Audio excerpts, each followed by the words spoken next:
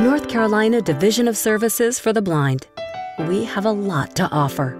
Thank you for calling AudioVox Technical Support. My name is Kyle. May I begin with your telephone number or area code first, please? Kyle is as consistent as the sun rising in the morning. I am a technical support representative. He's here, rain or shine. The level of support that he provides is always excellent. Now press your power button or on. He has some Braille assistive technology.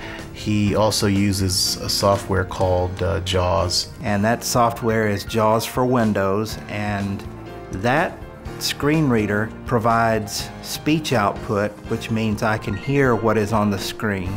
But it also supports the Braille display, so anything that changes on the screen I can touch by feeling the Braille display. The impact on his work is virtually zero. He is at least as productive as any of our other employees. He's one of the best employees we have, period.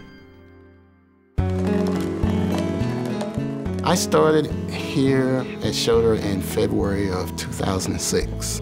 I've been here since. One of the goals here at Shoulder is to teach other people how to teach. Ron is a dynamic leader. He presents to the students an example of somebody who has worked hard and overcome a number of physical challenges, and at the same time doesn't use those challenges as an excuse to do anything other than his best. He actually manages a lot of the Braille site that we have here, so he does that. He works with our interns and with the students in outreach. They really enjoy him as well. In many cases, Ron's visual impairment isn't even noticed by a number of the individuals that interact with him. Just wrapping it around the joint. Left, Kim's office, good girl. For my staff, it was a little bit of a challenge for them to get used to somebody being here with a dog, maybe knowing how to help her and things that she could do for herself that she didn't really need the extra help. It's just a matter of reaching a balance of respect, and there are times when I do need help, of course. I'm blind, I can't do certain things, but there's a lot of things that I can do. And guys, if I'm going downhill or uphill, you need to tell me. Though she's given some things that are adaptable, she's still required to do all the same things that other peer support specialists do, and she does. And it's just been a wonderful team effort for me to get this job here, this employment here, this purpose to my life. And the folks here have adapted very well to Deborah, and they're very pleasantly surprised that we have somebody that's sight challenged that works as a peer support specialist, but they say that's also something they like about our company. Glad to have her, because it's made me grow as well. The state has been very good to us.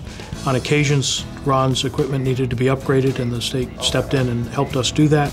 We receive assistance from the Division of Services of the Blind from North Carolina. They do a great job, and so in exchange for having a great employee, it may as well cost us nothing to have them here. It's fantastic. If you're in a position to hire people with disabilities, give them a chance, give them an opportunity.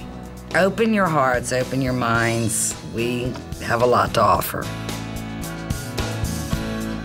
For information, call the North Carolina Division of Services for the Blind at 866-222-1546.